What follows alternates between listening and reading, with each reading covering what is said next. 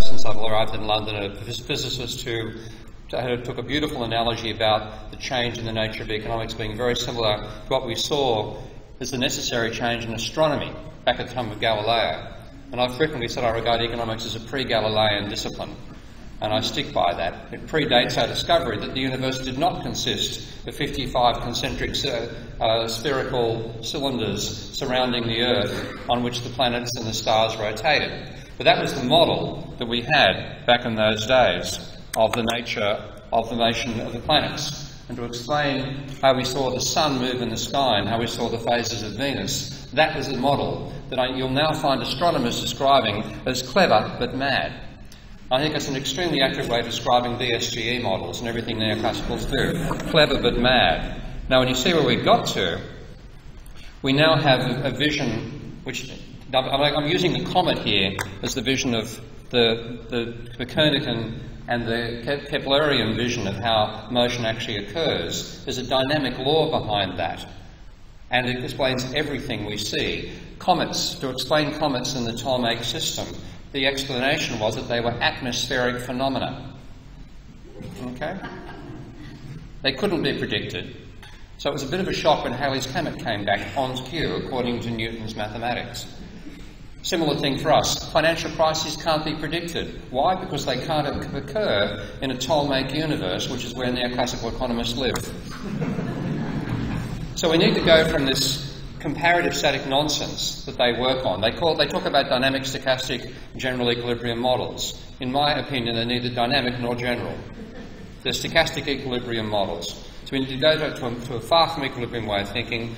We need to abandon the vision of capitalism as a barter system. You may recall that at one stage Paul Krugman referred to me and several other people as banking mystics. They are barter mystics. We need to get rid of this nonsense vision that capitalism can be modelled without a banking sector. It's just stupid. About time we said it loudly to them. And I'm not a fan of the behavioural approach. I think behavioural vision has taught us quite a lot of work, and of course I appreciate Daniel Kahneman's work immensely. But I think we need to take a structural approach. We don't want to build economics from the ground up with bounded rationality rather than infinite rationality. We want to work on it in a structural way, and that's been the way that post-Keynesian economics has worked throughout its history. And I think you'll see the classics, the Marx, to some extent the Hayeks, Schumpeter, Keynes and Minsky, all had a structural, institutional view of capitalism out of which the complexity that they described emerged.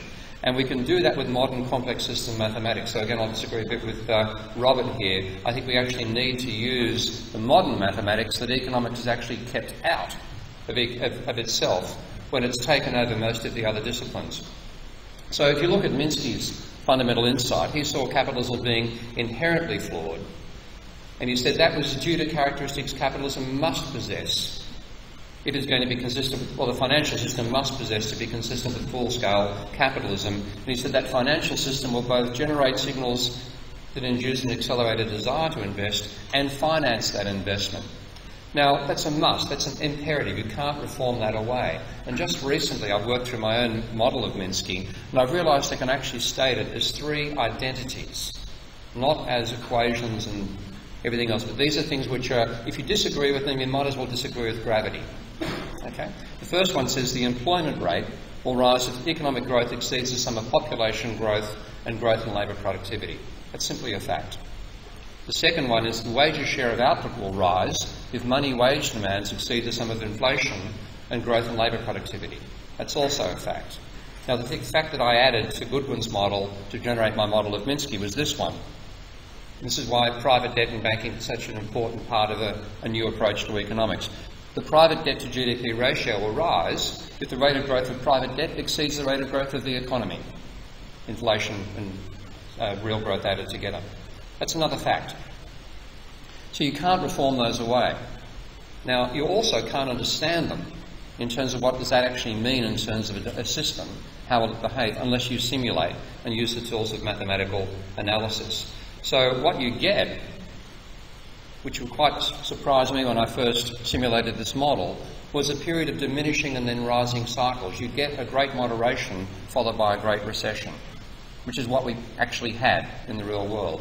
And I had a lot of conventional economists accuse me of getting these results and having exponential functions in my model. So what I've done here is put that model together in my software package Minsky using completely linear functions. I've got a linear Phillips curve and a linear investment relationship, and I've also stuffed that particular somehow.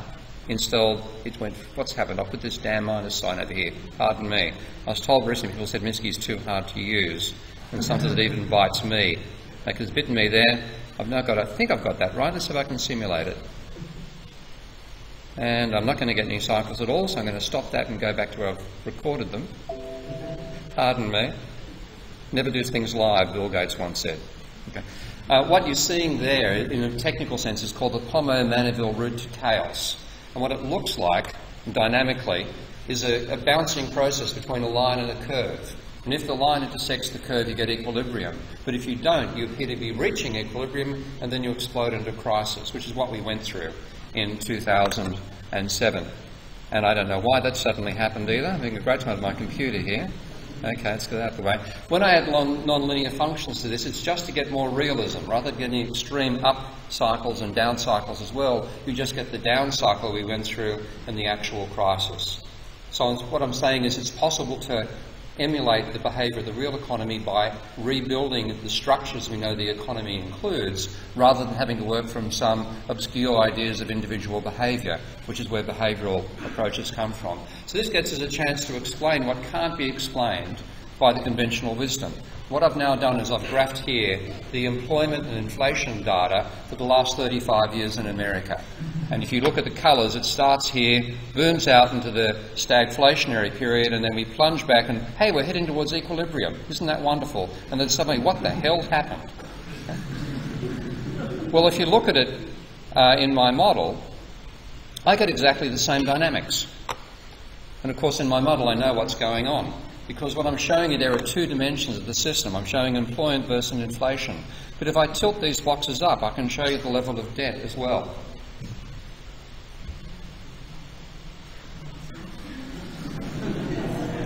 Now you've got an idea of what's actually happening behind those systems. And that's what's left out of the conventional thinking. In effect, they've left gravity out of their model of the universe. So a private debt bubble caused the crisis around the world. And if you take a look at the red line is private debt in America. So that's UK I'm doing there. The thing that was ignored by our speaker in the previous session about austerity. The blue line, rising public debt, occurred after the collapse in the rate of growth of government debt, of private debt. And the same thing applied in America, it applies in Spain, and it applies in Greece. So again, we're misdiagnosing the problem by having an invalid theory of economics. And we're in a debt deflation, attenuated by what's done by governments. That again is left out of the conventional thinking. We need a theory that can take that into account. So we need to have a new paradigm in economics, and the tools exist, both in the ancient texts of the non-linear dynamic thinkers we had in economics before they actually knew they were doing it, the Marxes, the Schumpeters, etc. But also we have that in what's modern complexity. So we need to teach in the interim, before we get a full paradigm, we need to teach neoclassical economics well. And that means teaching the warts. And there's lots of them, which of course they leave off. We don't leave them off at Kingston. Teach the non-equilibrium classics, people like Marx, Hayek to some extent, Schumpeter, Fisher, Minsky. Because their insights were the insights into the complex system in which we actually live.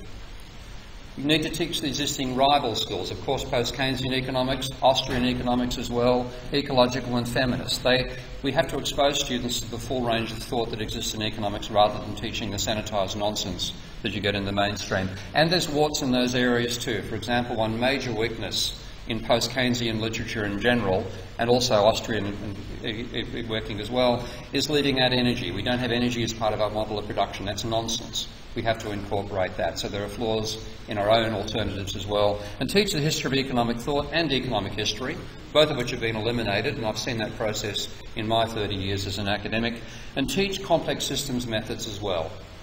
That's what we need to bring in to understand and put this all together. System dynamics and multi-agent modelling. And if you want to do it, come to Kingston. All good. Thank you.